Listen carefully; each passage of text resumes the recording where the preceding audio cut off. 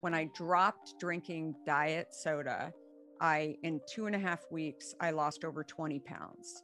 And I was like, wait, what just happened? I went back in my little log to figure out, did I do anything else? Steve Jobs used to say the dots eventually connect. For me, I started thinking back on when I started drinking diet soda. It was when I was a little girl. I don't think I even liked it the first time that I drank it, but I got used to it.